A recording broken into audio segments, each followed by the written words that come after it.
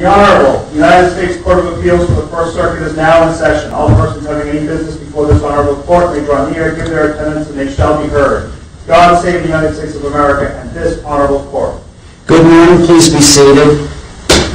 As the litigants know, both Judges Thompson and Stahl, who will not be asking questions this morning, will nevertheless participate in the deliberations and decision in this case as they have up to this point. Chief Judge Howard, the case today is number 161492, Mark W. Eves versus Paul R. LePage.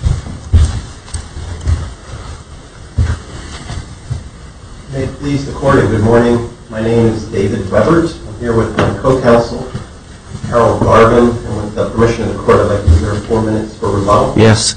I'd like to begin by emphasizing 3 sets of major concessions that I think really simplify and narrow the case for the en banc court.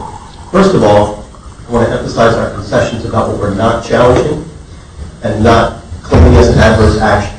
We're not claiming or challenging, for example, the governor vetoed bills. Many of the allegations in the complaint are entered solely as evidence of motive, but have nothing to do with the adverse actions that we're alleging. So in no way are we asking for relief from the court, from the governor deciding to veto. He can veto all at once, and the Speaker of the House was very fine with the remedies and rights he had as the Speaker of the House to deal with that issue. In fact, the legislature overrode those vetoes by a 2/3 majority. So we're not here bothering this court with matters that can be handled very easily between the executive and legislative branches. I'm not here to challenge any criticisms or comments by the governor. The marketplace arena of free speech and the Speaker of the House is fully committed to robust speech on both sides, and he'll take his licks and he'll take his ability to counter those in the court of public opinion. So when the governor wrote a detailed letter on June 8th making harsh criticisms of the Speaker of the House, we have no complaint about that as an adverse action. When the governor said that Mark Eves beat his wife or that he was corrupt as sin, we're not here about that at all. We will deal with that in the public marketplace of ideas. Those are not before me. Even the termination is not an adverse action that we're challenging. The governor did not terminate Mark Eves. So that's not one of the adverse actions. There are only 2 adverse actions. And they're both things the governor did, not a third party. He pulled back, he rescinded, he put a stop order, he canceled $132,000. And the second thing he did was he very clearly, and very clearly in the complaint, I think he even admits to it, threatened to withhold the rest of the over $1 million for a 100-year-old charitable, nonprofit, nonpartisan charity committed to helping at-risk children and youths have become good citizens. Those are the only 2 adverse actions. My second set of concessions relates to state of mind. I admit, and if I lose because of this, so be it, that there are possible legitimate motives for the governor withholding funding. For example, he alleges corruption, financial corruption, lack of qualification, that perhaps being a wife-beater itself probably should be disqualifying in some, if concerned at least. So there are legitimate reasons, but the case law of this court and the U.S. Supreme Court is very clear. That would destroy every race retaliation claim and every First Amendment retaliation claim if the mere possibility of a objectively plausible and legitimate non-discriminatory motive would win the day, and certainly not on a motion to dismiss. This court has held the contrary. Judge Bodine worded it very eloquently and concisely. This court has reiterated that several times, that on a motion to dismiss, and we're only on a motion to dismiss, I'm not asking to win anything today, that the motive is the one alleged by the plaintiff, as long as it meets, it's not a too thin of a case, and those should get thrown out, and this court has said that. And that's my third set of concessions is that we're not alleging that we're 100% clear that the jury is going to rule in our favor.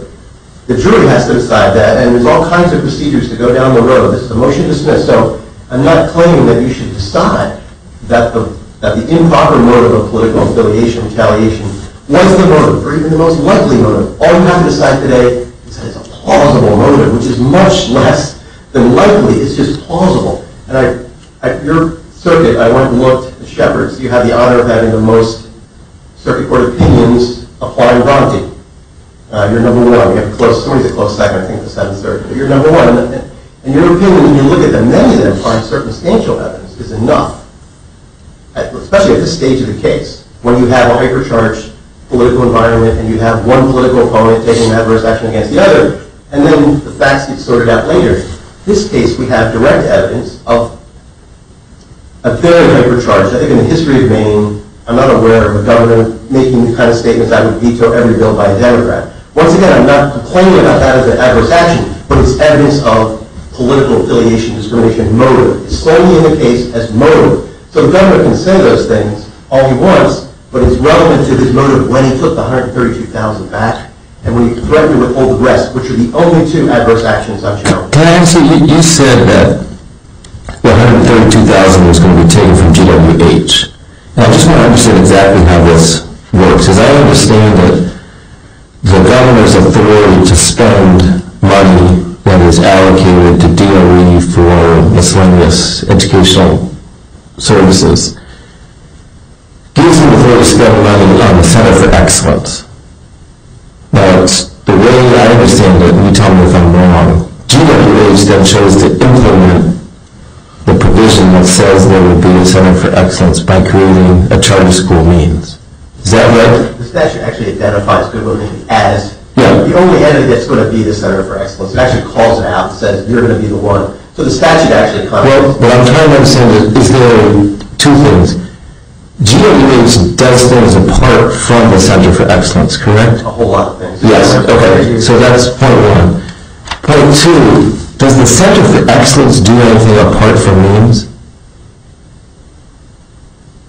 I don't think so. I'm not aware of it. Okay, so my question then is, when he pulls back that $132,000 from GWH, he's under the statute what he's pulling back is money that he's authorized to spend on the Center for Excellence, which is means. No, because... So why is that wrong? It's actually Goodwill Hinckley in the statute. It actually is the entity that receives the funds, and it's not required to... But you just said GWH is distinct from the Center for Excellence because it does things that are not the Center for Excellence. In other words... But the money goes to the... Well, I know it goes to GWH, but it's appropriated or authorized to be spent only for the Center for Excellence. I don't believe that's correct. The complaint alleges the contrary, and so does the independent... Does the statute give him any authority to spend money on GWH apart from spending it for the Center for Excellence? It's just discretionary funding is he can give it to Goodwill Hinckley or not. It doesn't say that it has to go to means. No, I didn't say that's what it means. I thought it was... Well, the statute references the Center for Excellence. It does not authorize spending for GWH apart from the Center for Excellence. Is that right? It actually identifies Goodwill Hinckley as the recipient of the funds. Right. Insofar as it's implementing the Center for Excellence, isn't that right? It doesn't say that in the budget that appropriated the extra dollars that we're talking about. I'm saying the statute that authorizes him to spend the money in the budget. That's what I'm asking about. Well, there's two sets of money, and the original funding has a sort of a formula that also does other schools. This is on top of that.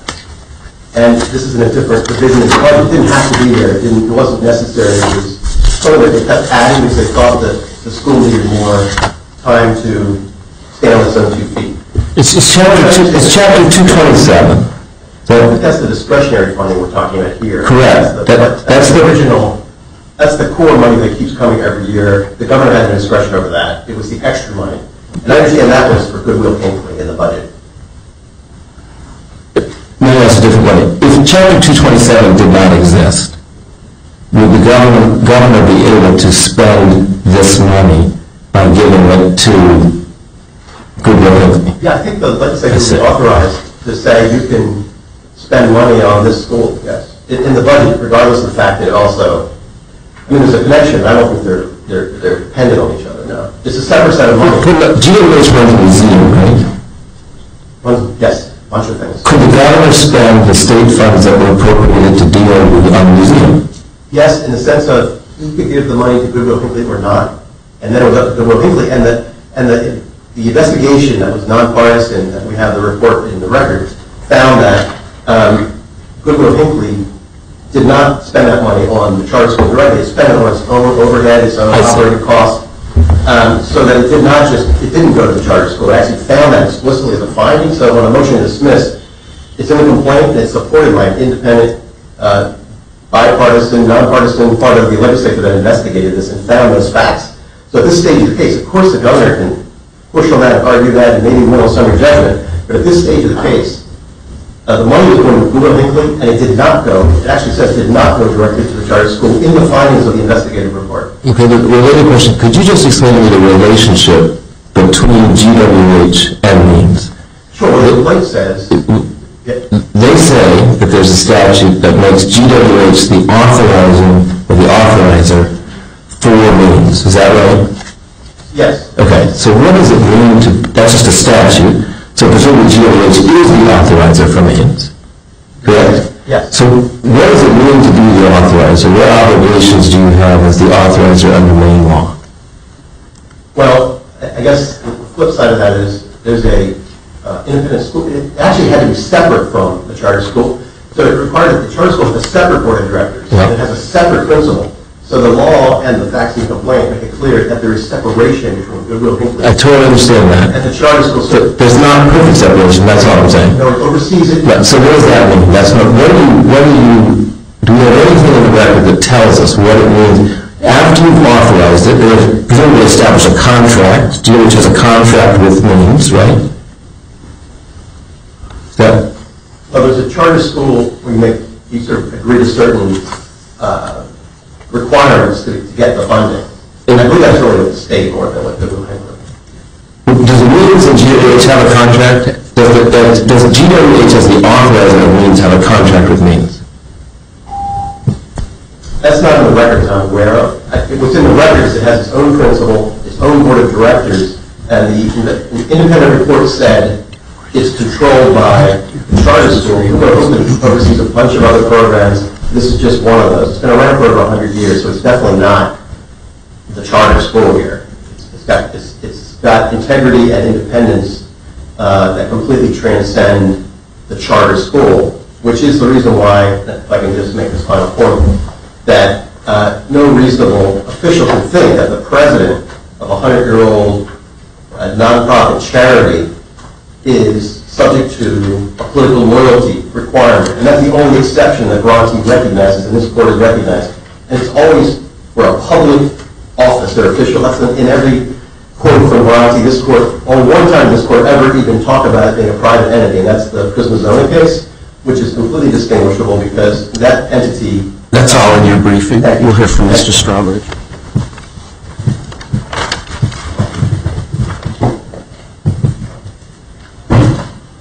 May I please support? This case raises a number of different constitutional issues, any one of which is sufficient to dispose of this case at the motion to dismiss stage. But the court need not actually reach any of the three independent bases for dismissing the claim, those being the fact that the retaliatory acts are government speech, that the allocation of funding falls within the policymaker exception where partisan or ideological considerations may influence the government's actions, and absolute immunity. And the reason we need not reach into those questions is because qualified immunity is an easy decision in this case. The Supreme Court authorizes the court to get directly to the question of qualified immunity as to whether any clearly established law prohibited the acts that are complained of. Before I get into that argument, I do want to address the point that Judge Barron was pursuing with my friend on the other side. At page 64 of the appendix, which is our initial brief down below, it lays out the statutory history. But there is no dispute in this case because the money, discretionary funding issue was for the Center of Excellence. And there is no dispute that the Center of Excellence is in fact means. And you can see it in the complaint itself. It's paragraph 78 of the complaint makes it clear that the discretionary funding that is at issue in this case was allocated to Hinckley for its work operating the Center of Excellence for at-risk students. That is the state of the law. It is not a disputed issue of fact. And this attempt to kind of build a wall between Mans and Goodwill Hinckley, I think is really just kind of a last-ditch effort to save a complaint that cannot state a claim for relief. And to emphasize that point, and we make this point in our policymaker section, the job description that is referred to in the complaint that was publicly released talked about the fact that the person who they were seeking would be the leader of both GWH and MEANS. The announcement of Speaker Eves as having received the job, which is also referenced in the complaint, says that he is leading. Well, could you answer the same question I was asking your opponent, which is, what is the relationship between GWH and MEANS? Because MEANS does have a separate board and has a separate principal. GWH, as I understand, is the authorizer of MEANS. And does the record show that there's a contract between MEANS and GWH? I don't know if the record, I mean, the O'Kane report, which he attached to one of his pleadings below, has in-depth discussion of analysis. I don't know. I can't tell you specifically whether there's a contract. If there's a contract, the contract's not in the record. The contract is not in the record. But what is in the record, plainly, is that the position was advertised as being both the leader of both schools. There was overlap among the boards. These are all private employment, aren't they? They are 501c3s, but the money that is issued in this case is public. Are they public or private employment? They are 501c3s. They are not themselves public, but they are receiving public money to operate a public charter school. Does that make them a public employee? It means that when determining whether or not the acts with respect to the particular public funding that was at issue here to accomplish a public activity, which was public education through a public charter school, makes it public for purposes. And Northway, for example, makes it clear that private contractors can perform public functions, and the policy-making and government speech exceptions can apply to the private contractor. Just so I get the limits of your argument, so many private universities operate charter schools. Many private universities operate charter schools. Okay. Is your position then that the governor of a state could make a condition of the university that in order to get funding for the charter school, it has to have a Republican or a Democrat as the president? Our position is that government, when it is providing, well, in this case, future discretionary funding, is free to make decisions about how it employs that future discretionary funding. So is the answer a yes or no? Well, I guess your assumption is that the private university is receiving public money to operate the public charter school? Yeah. If the answer to that is yes, then the government, regardless of party, is free to make decisions based on public policy concerns regarding the implementation of charter schools. And we don't need to know any more about the relationship between the university president and the operation of that charter school? Well, you need to know in some cases. If there was true independence, that would be fine. In this case, on the facts of the complaint, we have a clear relationship. What's true independence in your view? If there was no overlap between the boards, if the leader of the chancellor of the university, I mean, I'm not really sure how to apply the hypothetical. Well, isn't the burden on you to show it's a policymaker? No, the burden is on you to show it's a policymaker. So unless you can meet that burden, you can't say it's a policymaker. Well, no, that's not true. Unless we can, the question in this case is whether it was clearly established by law. That's the qualified immunity, and I understand that point. If we chose to also decide, for purpose of clarifying the law, the question of whether there was a violation, the burden would be on you, right? The burden would be on us initially to show that, yes, it is in fact a policymaker. So how do you meet that burden here? In this case, we meet the burden from the facts in the complaint that I just referenced that make it clear that this position was advertised as being the leader of GWH and MEANS, of the search committees, the MEANS board's extensive participation in the search committee process, with the fact that the announcement was that the speaker would be the leader of both MEANS and Hinckley, as well as the overlapping statutory requirements, and the fact that this specific funding, and again, I think when you're assessing the claim for act of retaliation, you got to look at the nature of retaliation in this case. In this case, it's withholding unappropriated future funds that are specific and discretionary to the governor for the operation of the charter school. It should be noted that MEANS receives more than $1 million of other state public education funding that is not discretionary, that is not specific to the Center of Excellence. And there's no allegation that there was any threat or there were any actions taken with respect to that funding. The funding in this case is only for the discretionary point. That leads me to the second point that I really must... Before you go into that, can you just tell me what in the complaint gives you support for making this a policy, a public official that has to live up to policy, or establishes policy, I should say? We think that the allegations to the point that established that this position is policymaker is... Can you tell me specifically what part of the complaint? Yeah, there's I can give you citations if you're on a like. The job advertisement, which is cited in paragraph 7. Job advertisement, what does it say? It says that the president will lead both goodwill and in the main academy of natural sciences, and a leadership role is one of the factors to determine whether someone is a policymaker. Well, but does it have to be policy maker effective performance of the public office involved? Why is this a public office? The public office in this case is the operation of the charter school, which he does not, there is no dispute that Goodwill Hinckley operates me as the charter school. In fact, my friend on the other side has said that in writing to courts twice in this case. They said it below, you'll see it page 100 in the appendix. And he said on page 17 of his opening brief to this court, GWH operates me as, and that is the public office that we're talking about in this case. I'm sorry, I'm new to this case, and you're going to have to help me a little more. No problem. What is the public office? I don't understand that. The public office in this case is the operation of the public charter school. That is the public role that in this case the 501c3 is being asked to undertake. That is a governmental role operating the public school. And so the office in this case is who is in charge of managing, leading the operation of the school. So just so we could, stepping back, if we didn't have GWH in the mix, your position is that the principal of a charter school can be made to be of a particular party. Our position is that the kind of criteria that illustrates the policy. Can the principal of a charter school be made to be of a political party? If it is a public charter school, then I don't know if the principal can, but certainly the superintendent of the school district is. I think in most cases the principal can. But the superintendent of the school district, that's not what we have here? I think it's actually more akin to that because Goodwill Hinckley, as you pointed out, operates a number of different functions. One of them is implementing, the primary one is implementing the center. The other ones aren't public functions at all.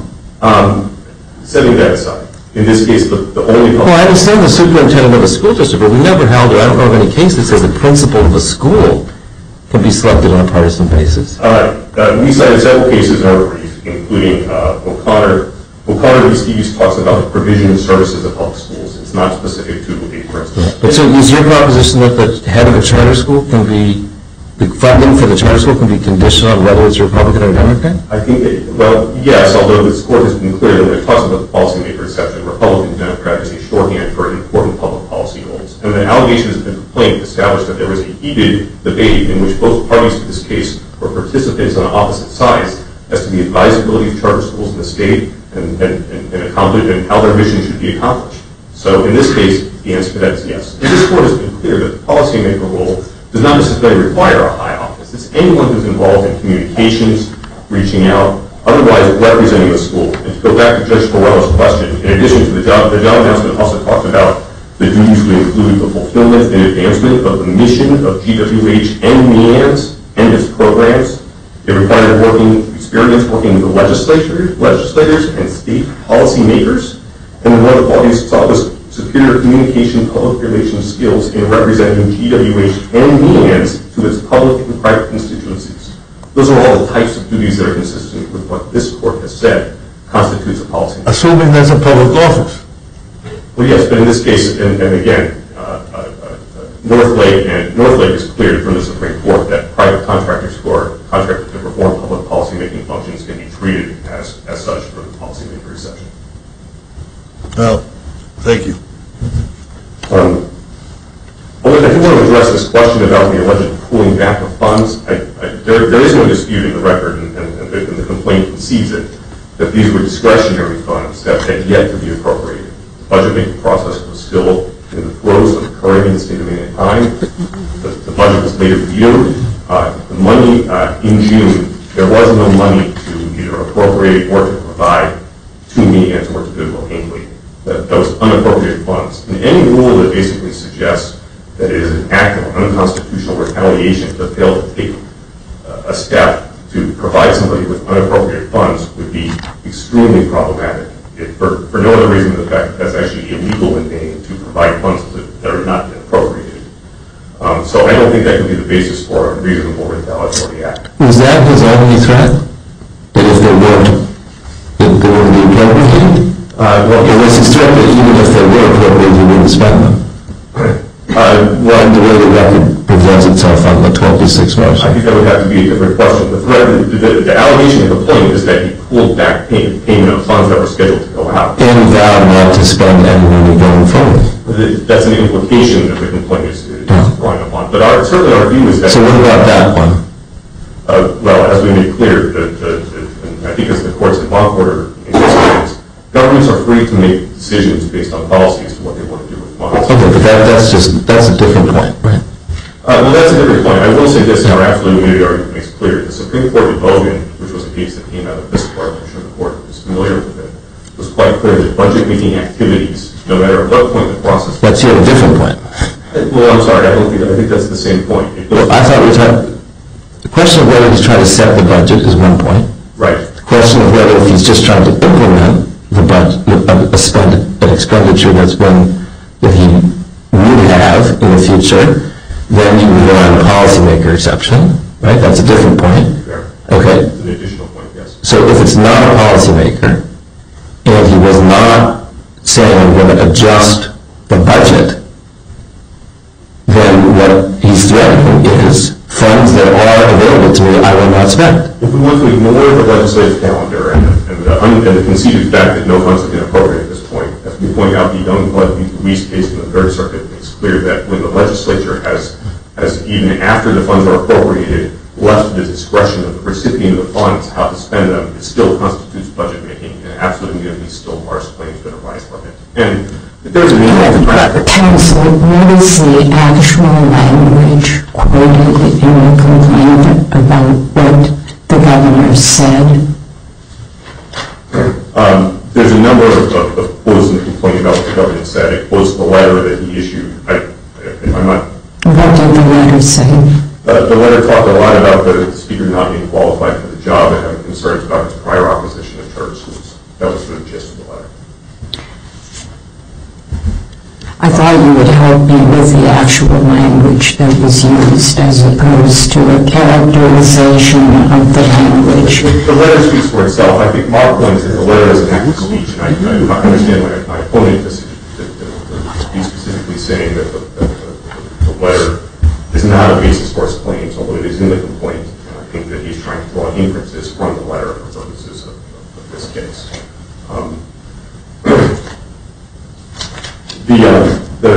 The one point that I do want to make before my time runs out is the importance of the qualified immunity aspect. There have been no questions about that today, but I'm sure the court understands how specific the Supreme Court is in requiring qualified immunity, and specifically suggests that courts should think hard and think twice about reaching out to decide constitutional issues when the qualified immunity answer is clear. None of the cases that Mr. Reese cited, the speaker cited at any point in this case, come close to this type of particular factual specificity which is required for qualified immunity. What do you say to the Brazil case? I'm sorry, which case? Brazil versus Hogan.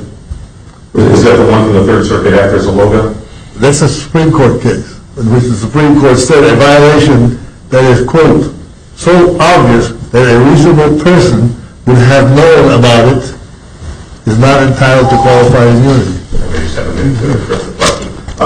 That is the general principle, but of course that just raises the question as to what is the alleged obvious violation in this case. And as we point out, Zaloga, R.C. Maxwell, a number of other cases from other circuits, and no case from this court comes close to suggesting that the actions here even violated the Constitution, let alone meeting the burden of clearly established law. And I will note that that's also true with respect to the policymaker function. We argued that below, and we certainly are willing to stand on that. The reason you shouldn't reach us to decide any of these questions is because if you decide one of the merits questions, you're going to have to reach all the merits questions in this case. That's one of the reasons why in Pearson, the Supreme Court said the court should skip the second step of qualified immunity. That's what we would ask the court to do here. Thank you. Judge Lynch, you had a question. I just want to answer it. Paragraph 7 of the amended complaint. It's really simple. Somebody asked the governor, did you make the threat? And he said, yeah, I did. No. Go back to what the language was that was used with the GBH principles, not the characterization later. This is usually a motion to dismiss, and admission by the defendant is enough to get you passed up. So, Judge Barron, I did go back and look. Could you answer my question before you move on? Sorry, there's paragraphs and paragraphs of people talking. Yes, what was the actual language that he used? It was profane. There's a lot of it, but he admitted. What was the language of the threat? Why are you avoiding this question? Well, he admitted to it, so usually on a motion to dismiss, we don't spend a lot of time on something. We have a difference in where qualified immunity is involved as to how you look at the complaint. But you volunteered that you were going to answer the question, and then you got up and you did not answer my question. I cited a paragraph of the complaint, and the court, that's underlined on that, so I'll let the court decide whether paragraph 7 says that or not. So I apologize if it doesn't, but that's my good faith representation of the court. Before you move on to this, because it would be helpful to me to know, I thought there was an exchange between the governor and the funder of GWH that's alleged in the complaint. And the funder said, I came away with the distinct impression that the $1.3 million was going to be gone, and that's plenty on a motion to dismiss. I mean, we had so much of it, the other side never contested that they made the threat. So what we have in the record is a representation by the funder about what the governor said to the funder? Yes. But do we have anything else in the complaint from the governor beyond what you said, which is that he conceded that he had made a threat? The president of Goodwill Hinckley, who came away with the exact same impression. What's the complaint say about Goodwill Hinckley's president on that? He had a note that had a conversation that led him to believe that the governor was threatening to withhold the $1.3 million. That's how he interpreted it. The exact same impression was created with the benefactor who was going to get $3 million to Goodwill Hinckley and realized that the organization was going to be losing $1 million. The question you asked about the contract, if you look in the appendix, on page 120, it goes through all this. It says the contract between the Maine Charter School Commission and means, not Goodwill Hinckley. So the answer to that is it's not with Goodwill Hinckley. So there's no. So is GWH the authorizer under this charter? The charter statute says there's somebody who's an authorizer. Because it already existed and it was already an entity that was well respected. That's the repository where the charter school got put, but it's not. The charter school is primarily run according to page 120 on the appendix. If you look, is by the board of directors of the charter school and its principal. So there's a major layer of independence. It's required actually by the provision. And secondly, it is not a public charter school. The statute I cited in my final brief is a private. So again, your position is that there is no legal obligation of GWH with respect to means? Well, it's part of means. I mean, means oversees it. I don't want to overstate the separation, but here's the point. It's a private school. Just because a private school gets money doesn't make it appropriate for partisan affiliation. There's no that's fine. Okay. I'm just trying to say what the legal relationship is between GWH and means. If the point you're trying to make is we can't tell yet on this record, that's fine, but you are conceding that GWH operates means. Yes? That's in your complaint. In an umbrella fashion, yeah. But it's more directly controlled by and operated by the board of directors and the principal of the charter school. And just last question, could you add any content since your complaint says GWH operates means? What do you understand the word operate to mean? Functionally, what does that mean GWH does with respect to means? I mean, it generally oversees it among other operations, but delegates most of the day-to-day operation and the day-to-day control to a separate board of directors and a separate principal. And also the money went to Goodwill Hinckley. It's in the appendix, Your Honor, so it did not go to the charter school, this money we're talking about. Thank you very much. Thank you both.